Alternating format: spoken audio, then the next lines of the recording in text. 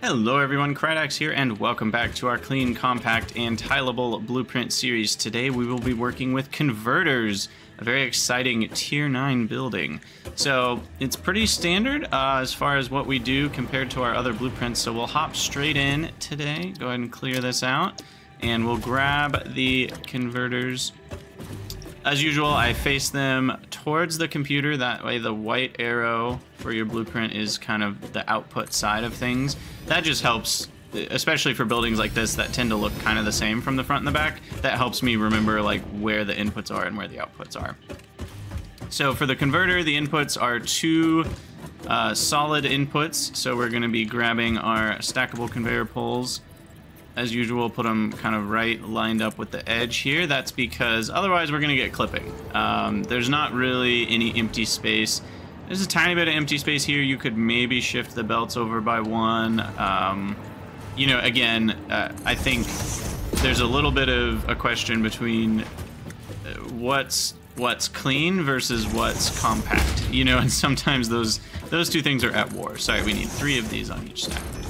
So sometimes clean is competing with compact and vice versa. So I like to try to find a good balance between the two, and your personal balance might be in a different space. So we go left to right with the belts. I am doing Mark 5, but it's very possible that you have Mark 6 belts at this point, which is a very exciting part of the game. But I won't use those in this case and spoil what they look like for those who haven't gotten there yet. So as usual, I go 3 tiles out with this. I think this one, we can try 2 tiles and see what it looks like. I'm actually forgetting which one is better in this case. I think the 2 tiles is too close. Yeah, so personally, I like when you can see the front of the lift here. And the 2 tile version, you can see the front of the lift clips into the splitter here. So I personally don't like that. That doesn't mean it's wrong. If you like that, you can make the whole blueprint a little smaller if you do that. So again, it's clean versus compact are competing here. But those are now snapped to the belts, and then we need to remake the lifts. I will need to rebuild this belt to be 1 tile further out. So it's 1, 2, 3. And then we hook it up. And then I will be removing the conveyor poles now before I forget. And we do the same thing over here. We come out 3 tiles, 2, 3, build our dummy lifts, get our splitters snapped. Again, the trick, if it's not snapping, the trick is to put a splitter on top of the lift itself, and then that will cause it to snap properly. If it's still not snapping properly, at that point you can build a whole splitter tower, you know, which is just doing this, sometimes a merger tower, you know, try different things. Snapping in this game can be very finicky sometimes, so try lots of things if it's not working. But yeah, there's your inputs. Nothing left to do on that. We might as well remove our stubby ends at this point, so that way when you tile these, like before, you can just connect this belt straight to the next one. And then we'll fly over to this side, and you'll notice, we have a fluid output. Converters are interesting. You've got 2 solids, and then a solid and a fluid out.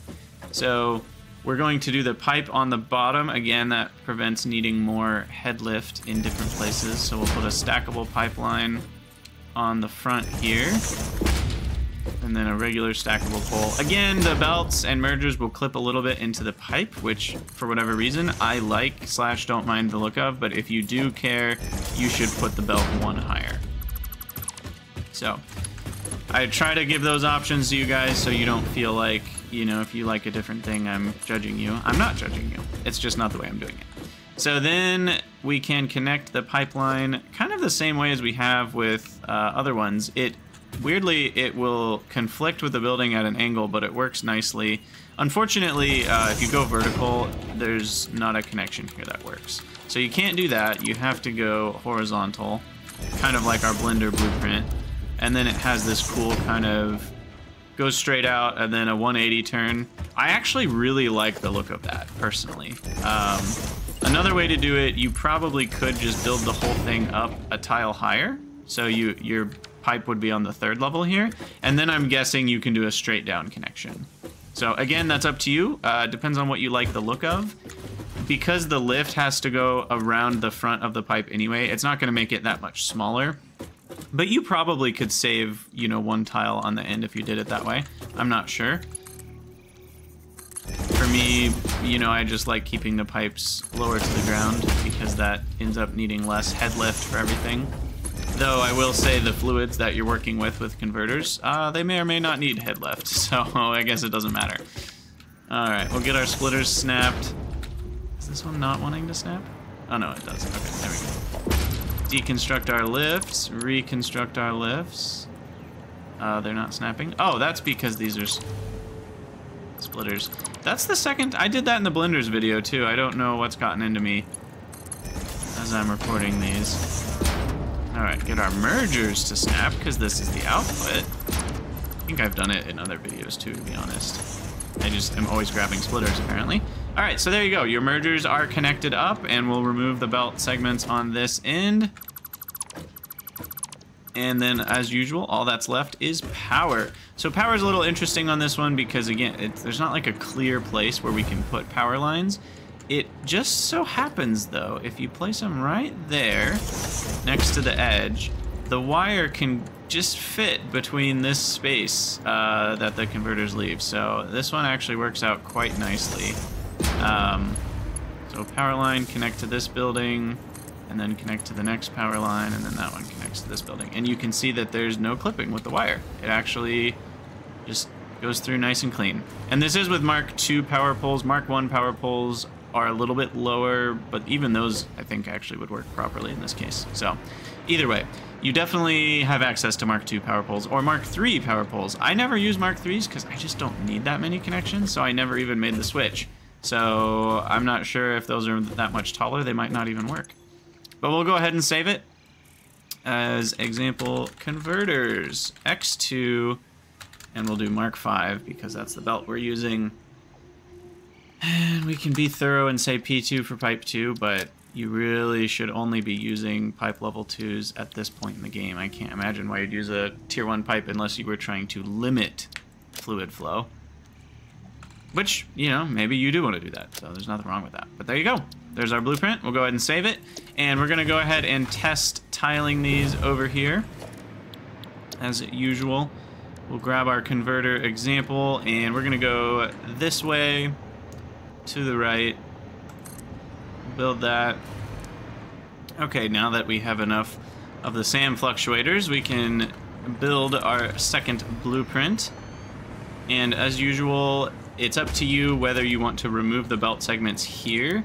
You will end up having less belts to upgrade later, so if you're being thorough, I do recommend it, and then you just connect from one splitter to the next. And I wouldn't remove these because I personally like to use these to bring other resources kind of above the build, right? So now I could easily have either more converters down the line or other buildings and just bring in, you know, iron plates or whatever. So that's why I like to leave these in. It's up to you though. You could just remove them because at this point they're not doing anything. So very much a personal preference thing. And then we do need to connect the power from one set to the next. And then we do the same thing over here. The pipeline, again, you can remove the pipe and just connect the pipeline all the way through. Remove the belt, connect the belt all the way through, and we are tiled. And this marks the end of our Compact, Clean, and Tileable series. If there's anything you think I should have done that I haven't done, let me know. It's possible I make more videos, but at least as of now, this is all I have planned for this series. It's been a great ride. Thank you guys for the great responses. It seems a lot of you have enjoyed these videos, and I just appreciate your participation in the comments. A few couple announcements just so you are aware. I have a Discord. It's called Krydax. Please feel free to join. We have a lot of fun over there talking about games like Satisfactory, Factorio, modded Minecraft, Path of Exile 2, which is coming out soon. You know, basically all the games you can think of. There's somebody over there that likes them and wants to talk about them. And so if you're looking for a community to hang out with, I highly recommend you join.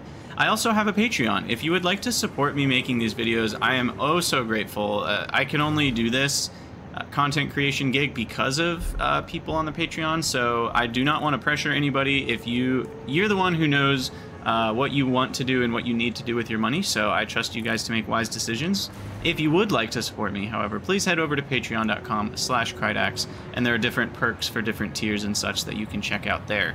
Finally, I just want to announce that pretty soon here, we're going to be streaming Factorio Space Age. That release is just around the corner, and I have early beta access, so I will start streaming that on the 14th. So please come and join that journey if you're interested in Factorio Space Age. I think it's going to be one of the great games of all time, quite literally, so I'm excited about that and hope to see you guys there. With that, I'm going to leave you alone, and you guys can let me know what you think in the comments, and I'll see you in the next video.